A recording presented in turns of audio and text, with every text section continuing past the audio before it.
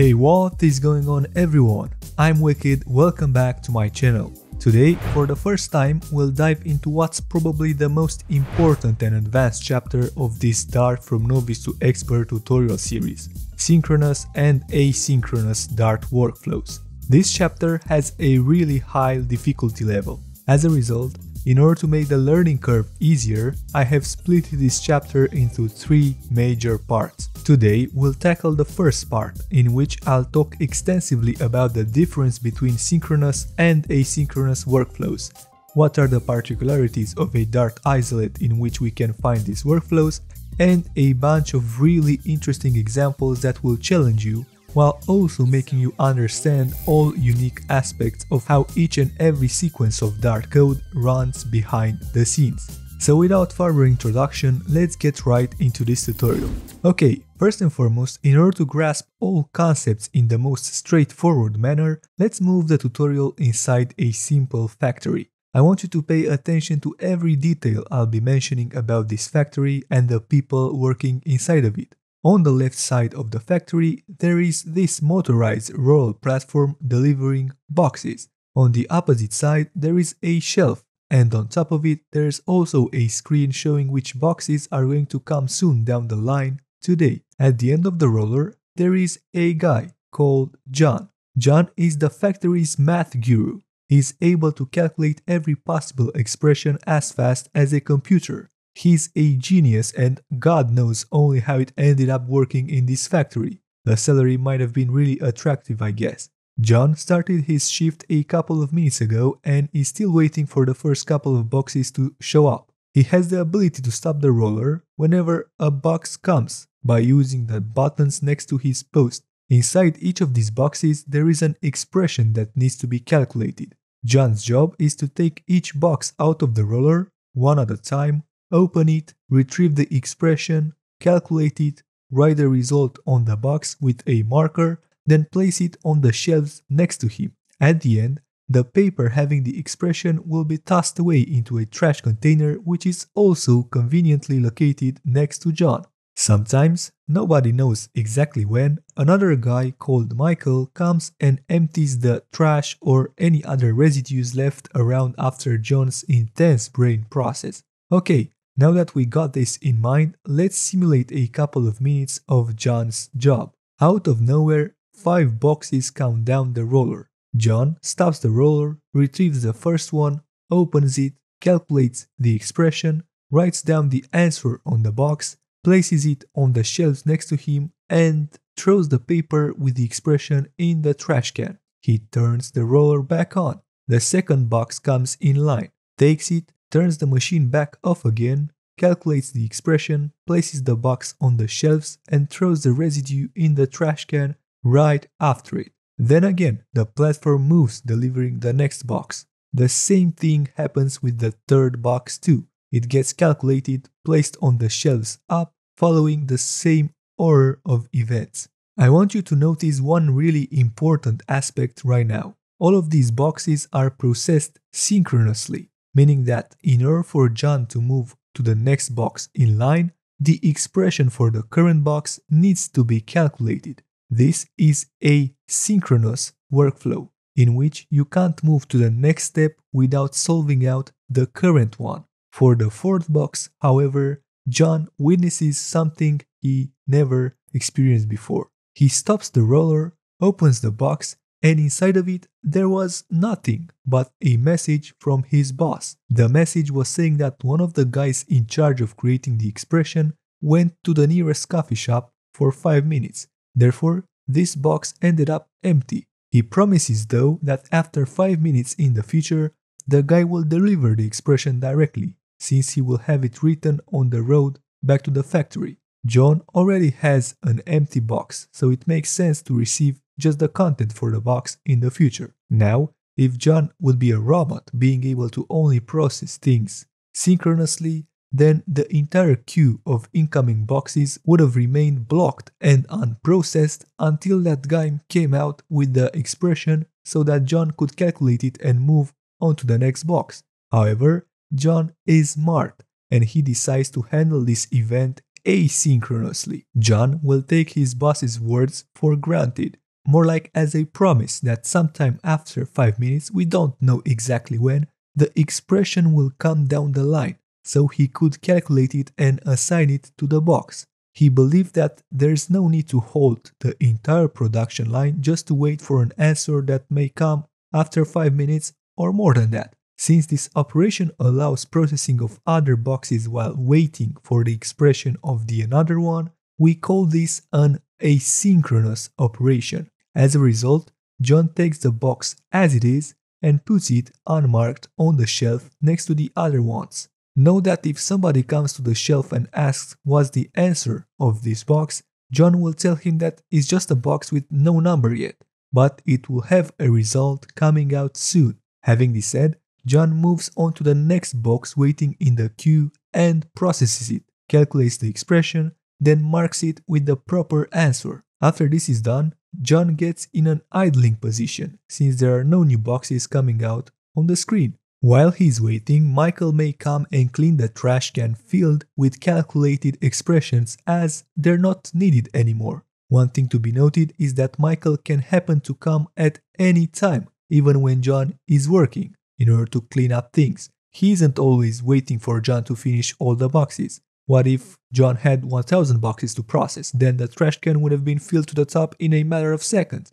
That's why Michael will come by regularly to check the situation. Finally, after he's been waiting for more than 5 minutes, the envelope containing the expression for the unmarked box arrives down the roller. John takes it, calculates the answer and goes right ahead and assigns it to the unmarked box. Now all boxes are marked, and there are no other boxes coming down the line, so he feels free to shut down the factory and call it a day. John wants to highlight after this hard day of work that if you find this tutorial really useful and you appreciate the way I teach these concepts, please make sure to share the video, hit that like and subscribe button, and consider hitting the notification bell so that you'll know when I post a new video. Also, make sure to follow me on Twitter at Let's Get Wicked. This is where I'm at most of the time. Having this said, let's get back to our tutorial.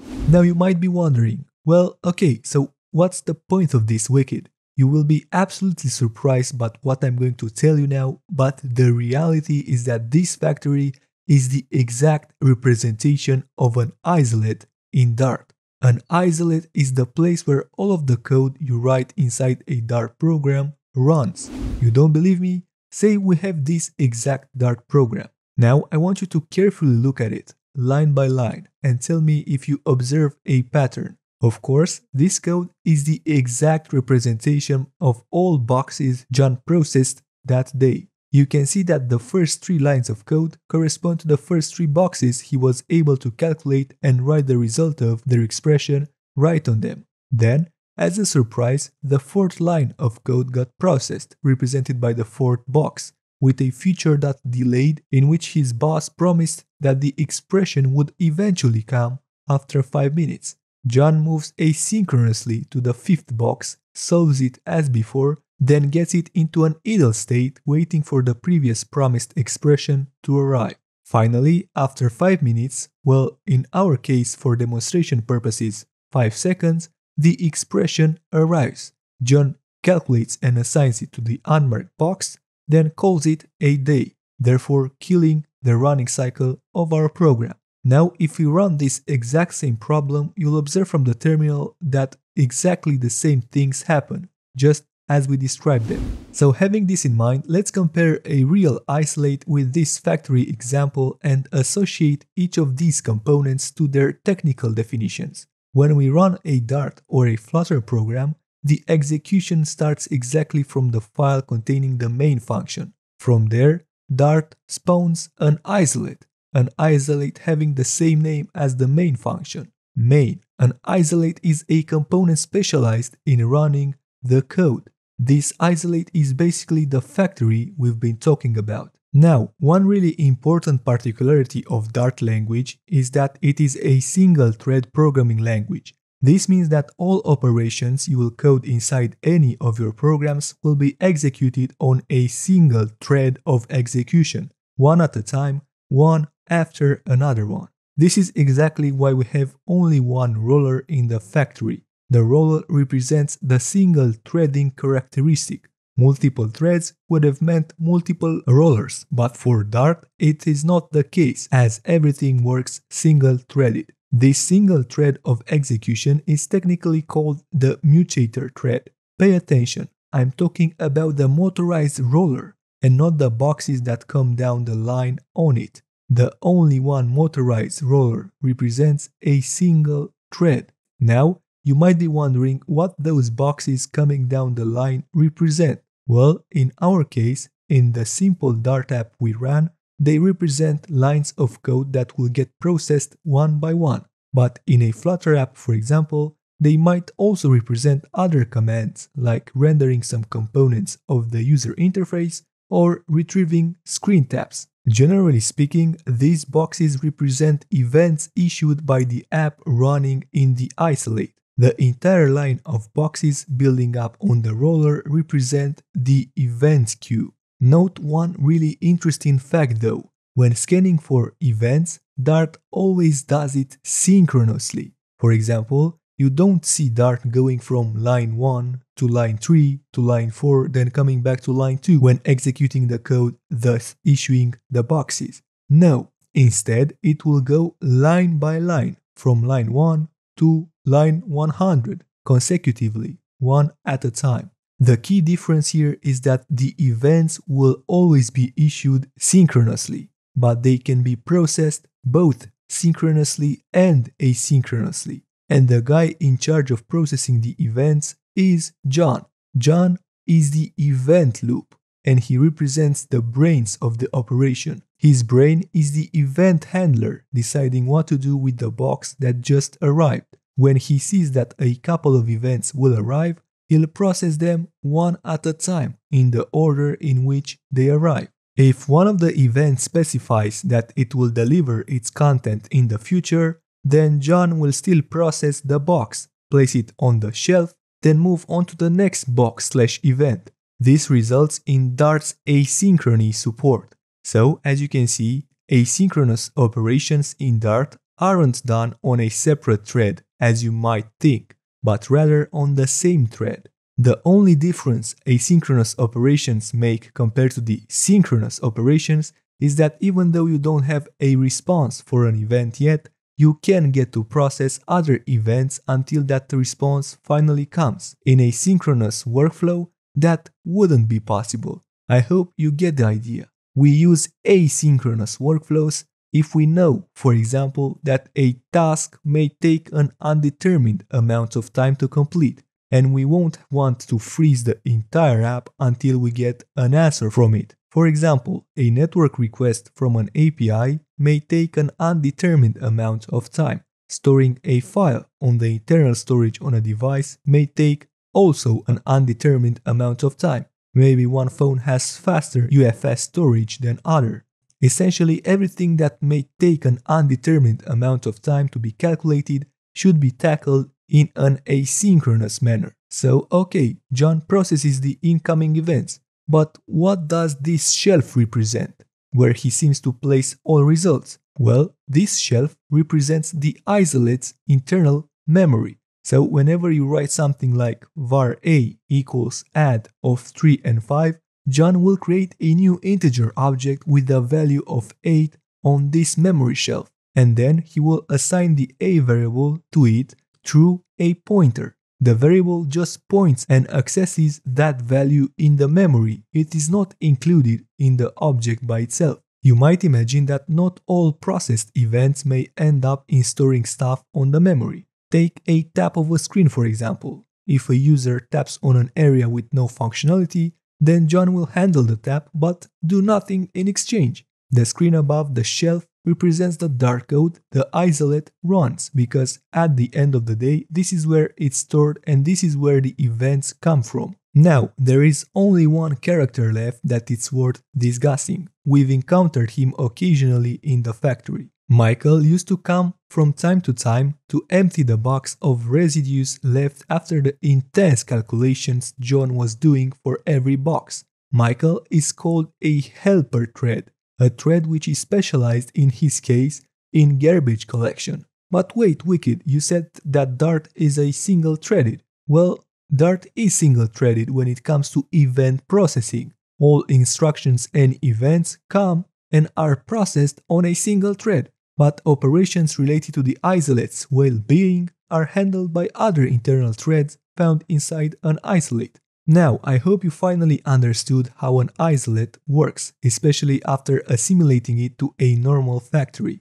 You might have a couple of questions right now, at least I would have some. When we run an application, is it really just a single isolate spawned to manage all code? And the answer to this question is yes. When running Dart code, only one isolate is spawned to take care of it. One isolate with a single thread of execution. Okay then, but isn't that limiting? What is it going to happen if John, the event loop, has to calculate a really huge amount of information, perhaps a sum from 1 to this number I cannot even read? We know how much is it going to take, and it is going to take a lot of time, but the event loop has to process it. There is no way to bypass it since it's synchronous. Then, all of the events waiting in the queue will have to wait a lot of time for the event loop to handle the calculation. Of course, this is a limitation of Dart for being a single-threaded programming language.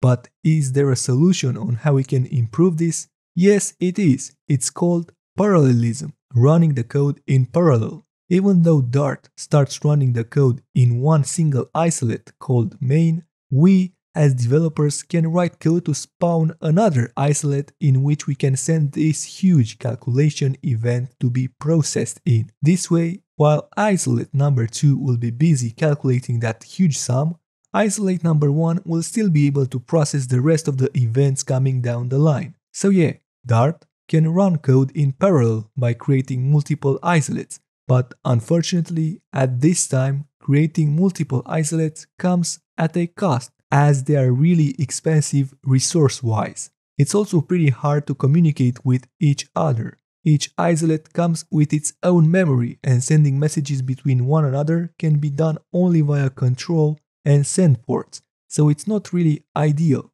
However, for now, it's the only solution for our problem. Imagine that currently spawning around 150 isolates takes around 850 megabytes of RAM. And that's because each one of them has its own dedicated memory inside. 1000 isolates can take up to 4.5 gigabytes of RAM, which is a lot, especially for a mobile device. However, thanks to the amazing Dart team, they announced that soon, perhaps in Dart version 2.15, a new version of isolates will be released. They will be called isolate groups. An isolate group can contain multiple isolates, but this time those isolates won't have their own dedicated memory, but will rather share the same global amount of memory inside the group between each other. I can't tell you how excited I am, and you should be too for this change. Imagine that not only the amount of consumed RAM will be exponentially lower, but the communication between isolates will be more facile, since they now will access the same memory. Developers will be able to spawn multiple isolates for parallel intensive work to ease the usage on the main isolate. Many advantages are going to come with this new change, believe me. Dart developers benchmarked this new change, and if previous standalone isolates took approximately 4.5 gigabytes of RAM for 1000 spawned isolates, well, these isolate groups are able to spawn 10,000 isolates for just under 350 megabytes of RAM. Now, if this doesn't seem efficient to you, I don't know what else is. Now, before I end this long tutorial, first and foremost, I want you to take a closer look at what I told you about the event queue and the event loop from inside an isolate. You need to know that besides this event queue that may form out here, there's also another queue called the microtask queue. It's not another roller, it's just a way of saying that some elements have higher priority of being processed than others. Don't worry, it's really nothing all that different or special.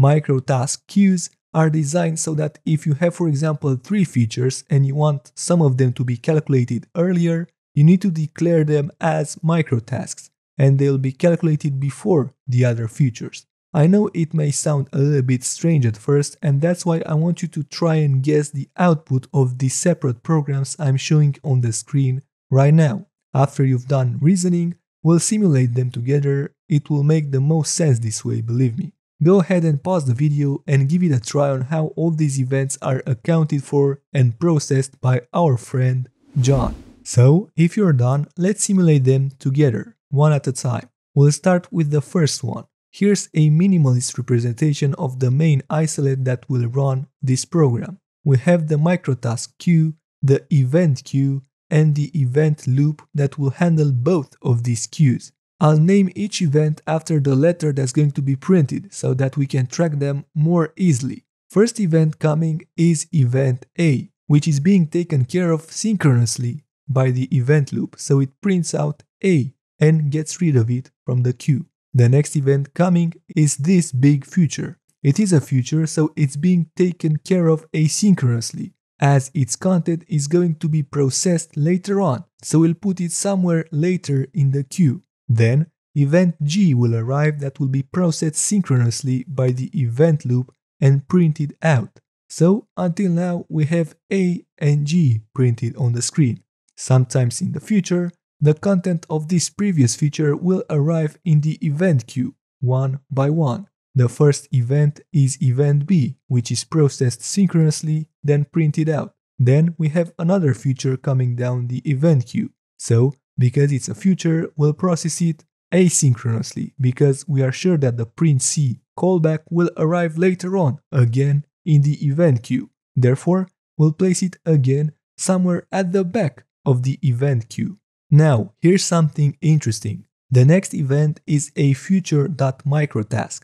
This means that it's a microtask event that will come in the future with a callback that's going to print the letter D.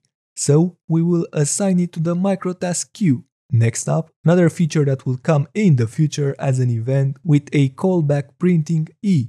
So we'll place it into the event queue, but a little bit later on than the other one printing C. Finally, we have another remaining event called F that we need to process, and the event loop will print it on the screen as it's ready immediately in a synchronous manner. Now, if there wasn't a microtask here, the order in which each feature would have arrived to the event loop right now would have been C, D, and E, right? Indeed, but D is a microtask, and whenever we have a bunch of features coming down the event pipe, the ones that are on the microtask queue have higher priority, so they're going to be processed first. Having this said, the event loop takes the D event, processes it, and prints it. Then it processes the last two events in order, event C, which prints C, and event A, which prints A. Again, for the second case, if there was no microtask, the entire microtask queue would have remained empty along the run of the program. Either way, microtasks are not something that you'll use very often. The majority of time, events will come down the event queue, just as I showed you today. Oh, and also don't worry if you don't really understand what a feature is and how to work with them. We'll learn every aspect of them in depth in the next two parts of this mini-series. Having this said, I think it is finally time to end the part 2 of this huge Dart sync and async workflows chapter. I hope you finally understand what an isolate is, how Dart handles asynchrony on a single thread, and what's the difference between synchronous and asynchronous operations. In the next part, I'm going to dive into every characteristic of synchronous workflows, discussing and displaying everything you need to know about synchronously playing with one or more values. As always, if you like this tutorial, don't forget to smash that like button, subscribe to my channel, and share the video with all of your friends and colleagues in pursuit of top-tier development. Until next time, as always, take care, Wicked is out, bye bye.